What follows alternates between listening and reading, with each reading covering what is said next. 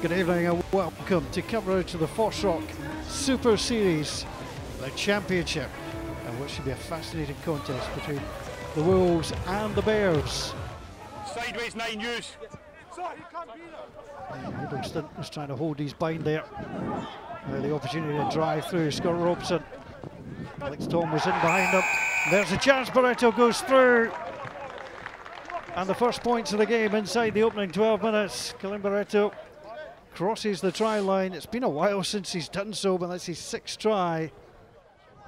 Robson on the drive. Barreto. That's great hands. Muirhead with a chance to get away. He's got Cullen on his shoulder. Muirhead goes on the outside. Fullback on fullback. He leaves Bryce on the ground. And that's how to score in style. Ewan Muirhead gets the try for the Boroughmuir Bears. 13. What a tournament he's having. His 6th appearance, that's his 5th try. 13, and that's wonderful rugby from a Boroughmuir Bears perspective. Well, a good advantage can go for it here. Hiddleston close to the line, but not close enough. Now he should be the try, and it is. Ryan Southern breaks his way through. The Wolves get themselves on the scoreboard. And Ryan Southern had a lot of work to do there. Taken by Louis Knott. This is better play. Well, there's Southern. Going to romp his way through. Boroughmuir have come through, and it's going to be a card coming out here. The referee was very quick to go to his pocket. You cannot jump over the rock. You're off your feet.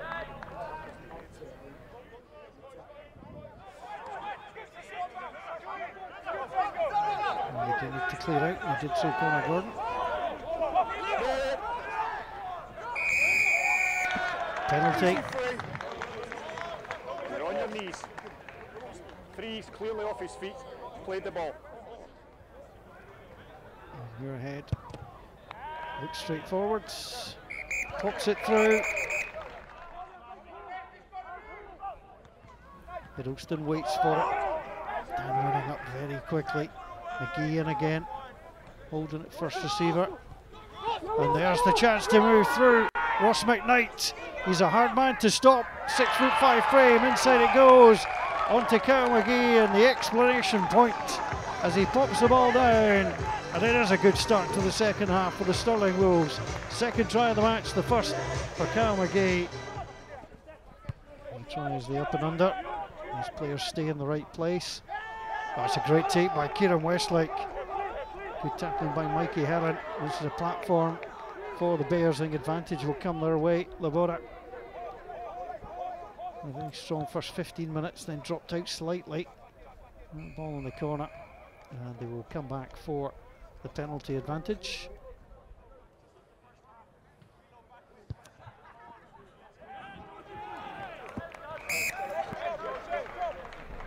Like he was going to miss from there.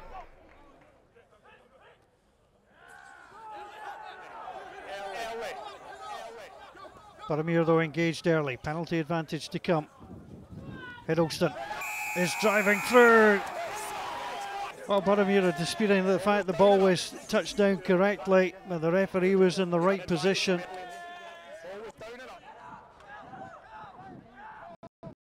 But Southern's got away from him, and there's a lot of space around. Ryan Southern tries to step inside. Here's the opportunity for Davey. Davey lifts it out onto Heron. Callan Ram couldn't make the tackle. It's back inside onto Marcus Holden. Rolls it back inside. It was bolted along the ground. The Bears somehow survive. Davey. Bryce looking for the line. Gets the line. But how things can change. Boroughmuir were banging on the door, and then the turnover, and how quickly they move to the other end, and it's Glenn Bryce who puts the Wolves ahead for the first time tonight. Need to get this out quickly. They do so. Well, they're going backwards at the moment. The ball's been kicked through. Here's the opportunity from Cullen, who's trying to keep it alive, but the try is given. And ironically, that will take the bonus point away. It is Ross McKnight the man with a touchdown.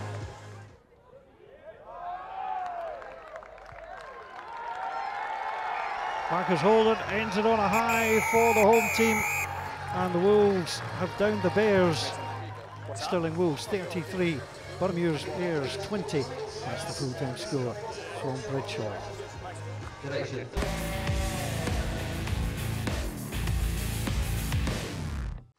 Good afternoon and welcome to match day 7 in the FOSROC Super Series Championship, as Watsonians look to get back on track after 2 losses on the spin.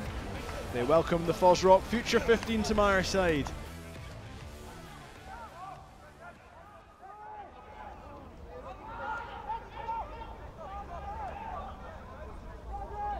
Big shove towards the line and they're over. And it only takes them 3 minutes at Myerside to break through.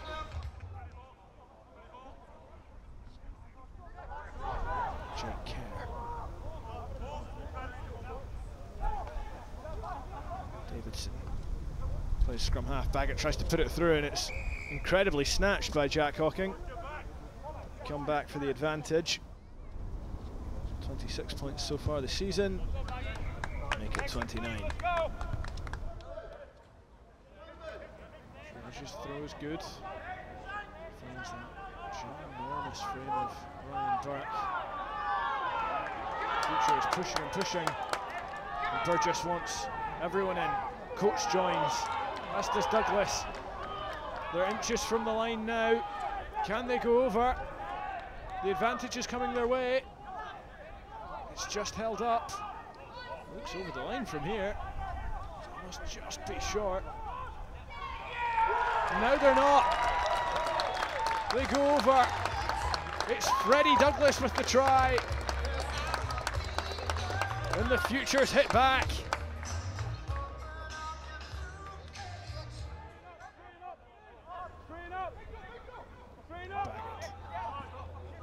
Pringle sees a line. And he pops inside to McAlpine, who goes under the sticks.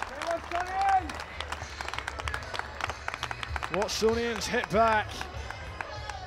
It's fantastic play.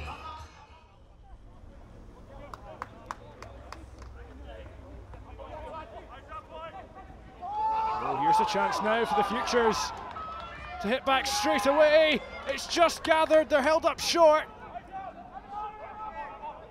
Surely they score in the corner now. Coates finds Kakasau. And it's no surprise who gets the try for the FOSROC Future 15. Amina Kakasau. 5 to his name now this season.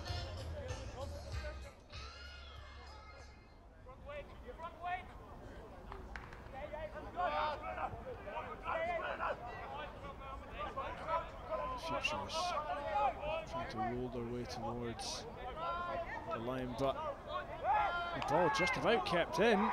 Looked like it was heading for the touchline, and instead it's heading for the try line. The Futures go ahead, and it's Corey McCormack with it.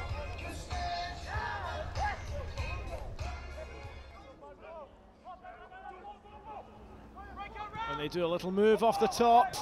Can Van Niekerk stretch for the line? Yes, he can. The hosts hit back almost immediately in this second half. Davies tries to get that away to Murray Scott, who slips and stumbles but then gets it to Owsley, and this is where he's so dangerous. The chip bounced on the line and then Murray Scott touches down. The try is given. Well, Freddie Owsley, so dangerous. And he scored via that left boot a couple of times. Murray Scott. Well dealt with by Lewis Ferguson. Just a few inches short now. And they're over. And that might just be the try that seals this game. comes to Gregor Skugel.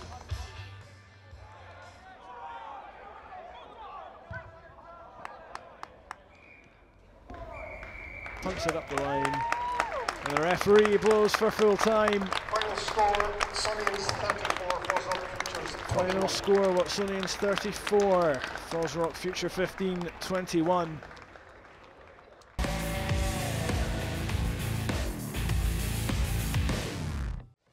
So welcome along to Golden Acre for this match between Heriots Rugby and the Southern Knights. Heriots, are they going to be across the line? Real determination shown by Hughes in particular. It's back now with the outside centre, and Matt Davidson picking a perfect line to support his midfield partner, and the little 1-2 coming off.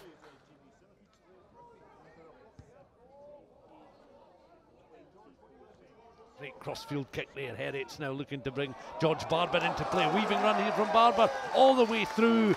Barber, marvellous score from the right winger. Almost surprised himself at how straightforward that was. So Knights with the throw-in, trailing by 14 points to 0.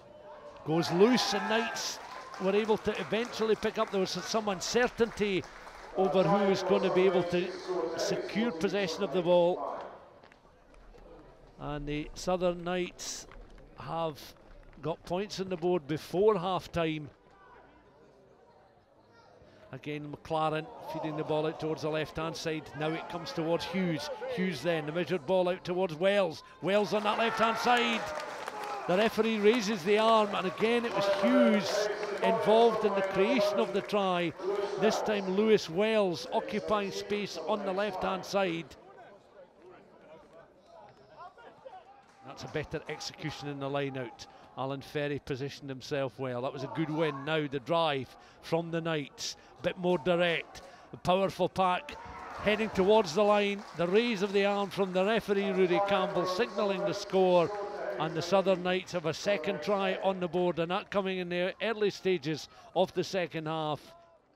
Bell then just watches on. The Knights number 8 with a determined pick and go there, and Gary Young was closed down mightily close to that line. There's a Heriots interception. The referee though is going to the pocket, and a yellow card has been shown.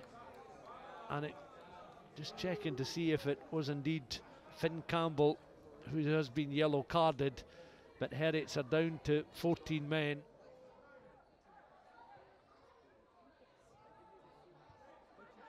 Still Heriots on the defensive as the Knights look to create something perhaps through Alan Ferry. 4 metres from the line, becomes very quickly a try there for the Southern Knights. And the Southern Knights have made that man advantage count very quickly, because they closed in those final 4 metres in the blink of an eye. Long throw towards the back of the line, and that's a well taken line out. And look at the power of this Heriots drive on here. This is dangerous. They could well be in with an opportunity to go back in front, and they do indeed. Once again, a perfect example of a line out drive, 5 or so metres from the opposition line, and they were over for the scoreline. Bell has it again, taken on there by Corbin Thunder, the South African literally thundering into the opposition. Loop pass out towards the right hand side, and he's going to make a break for the line.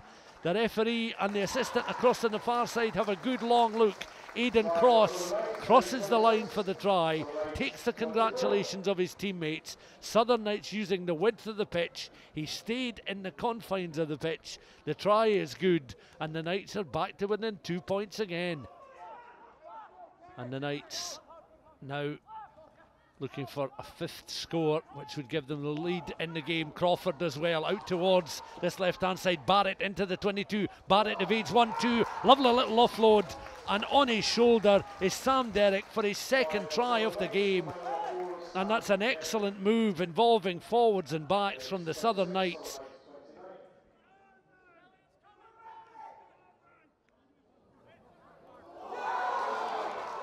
Interception from the scrummage, and away he goes, the Southern Knights number 9. Has he got the gas to finish it off himself? He has indeed. What a wonderful score. Chris Bell running more than half the length of the field. Powerful piece of running there from Chris Bell.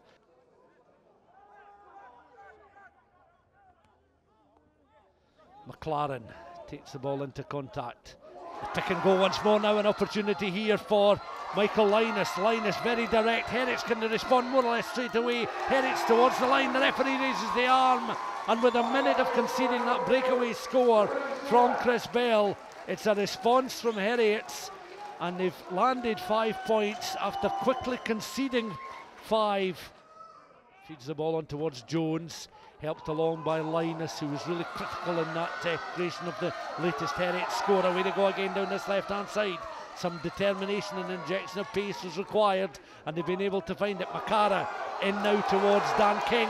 King going for the line. King's over the line. The referee raises the arm. King's found a way to respond for Herrick, and they're back in front in the contest. They now lead by 38 points to 34, scoring in the corner. And the referee takes a look at his watch and blows for full time. A try fest at Golden Acre has ended in a victory for Herrick.